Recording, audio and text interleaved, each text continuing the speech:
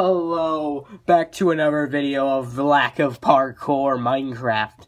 Hello, thank you for 100 subs, it's nice, thank you very much. So yeah, now that, people actually care about Doko, let's talk about how I made Killu. Not like these two, I haven't built Killu in Lego. These are the only guys I've built in Lego, and Elmi. Hello. But yeah. Anyway, so I'm going to talk about how I made him, what inspired him, and his design, and also, his old backstory is not canon anymore, because it wasn't very good, so, yeah. Okay, now, picture this. This new FNF mod got an update. It's called Hypno's Lullaby. You check all the songs out and free cross your mind.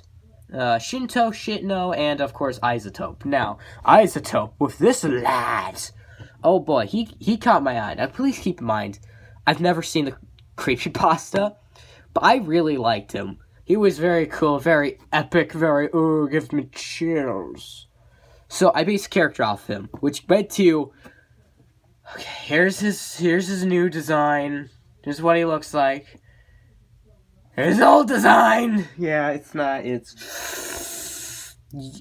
old, man. It is old. You can see you can see the differences, man. Like, it's old. Like, holy cow. Yeah, so context. His eyes was, so at the time I was watching but I was watching Mandela catalog stuff. So that's where the eye design came from. And his beautiful teeth, look at them dentures. Yeah, that's where he got the teeth from. So yeah, what was his original story? Well, I based it off of Red's lore. Remember, it's old, outdated. So yeah, what was the lore? Basically, keep in mind, it was very fuzzy at the time. So it was like, Ilmi betrayed him and got a higher position of power. So then he got a job in heaven, even though he's a demon. Yeah, that was old. So that's why there's a halo, I guess. So yeah. It was quite iffy for a while. Overall, here are a few pictures. Yeah. So yeah, I changed it now.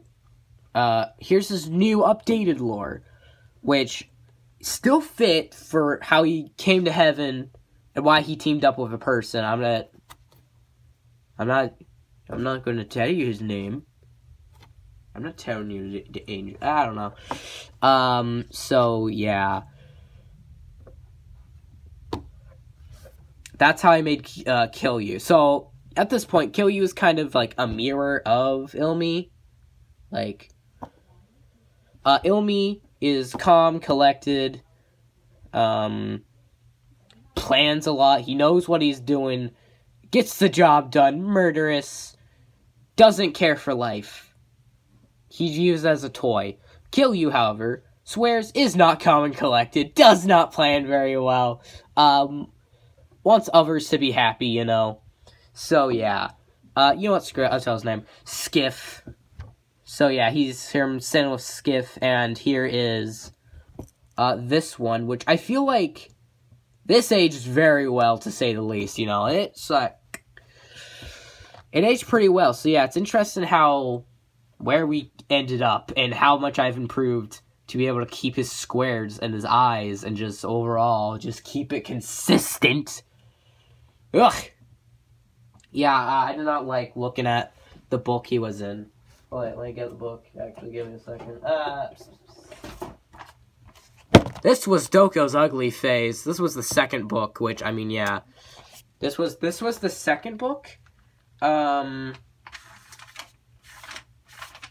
let me... Ook. Oh, okay.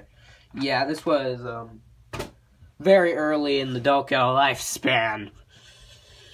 Yeah. So, I hope you enjoyed. I hope you find Killu interesting. Also, Killu is similar to Ilmi's name, where it's me, kill you. You know, it's also a pain having to be like, I'm like, yes, his name's Killu. It's like, evil. It's like, no, he's not evil. He's actually very nice. You know, it's, I mostly talk about my grandma. Have a good day. Thank you so much for 100 subs. Also, would you like to see some Lego mechs that I've built? I've been building Lego mechs, so, you know, if you want to see some of these, then I did just get a run, so, you know, if you want to see some Lego mechs, like, you know, have a good day.